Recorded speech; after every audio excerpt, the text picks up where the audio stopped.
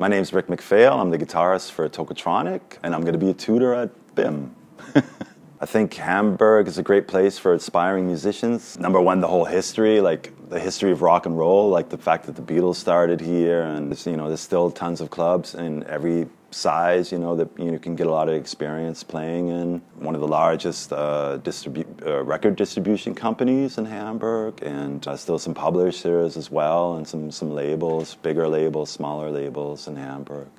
I think the thing that really made me excited about BIMM was the fact that it's not like most music institutes. I grew up playing music already from when I was 10 onwards. I played in an orchestra in school and a marching band and the jazz band and stuff. And this whole really serious aspect of music institutes and stuff like that kind of really turned me off, and this whole technical side, because I just wanted to play, I just wanted to write my own music and stuff. And I think what really got me excited about it is the fact that there's a lot of focus on trying to teach you about the industry itself, as a whole, how to work. I think that's a very important thing for musicians starting out nowadays, and teaching things like songwriting and stuff. I mean, that's what it's about. It doesn't matter if you could play 50 chords, but that's the problem, I think, with a lot of musicians, is the fact that they don't know how to write a song, and that's kind of what it's all about when it comes down to it.